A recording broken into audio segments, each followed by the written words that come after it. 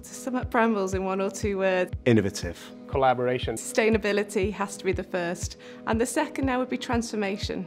Varied. Opportunity. For me, family.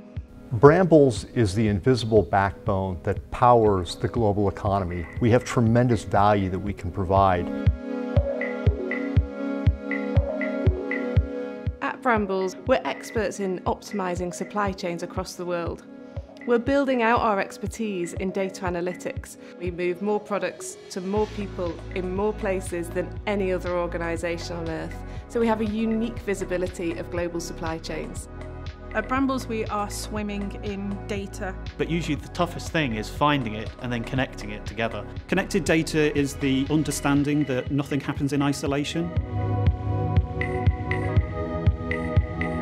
Innovation cannot happen without an understanding of your environment, and what data does is give you that visibility of what's happening to be innovative. One of the areas that I'm working on is advanced search analytics technology. We could go all the way down to micro levels at transactional levels, all the way up to global trends.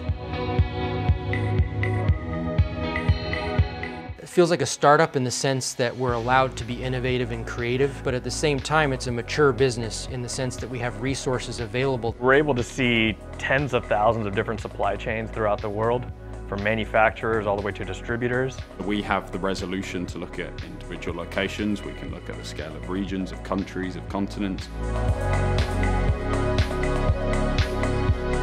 Information is the new currency. Through understanding that data, we're able to unlock all new potential sources of value for the customer. Brambles is helping businesses perform through data analytics. By giving them access to things that they previously haven't had visibility of. What we're doing now to connect all of that is to create a single source of truth, moving from data to insights to action.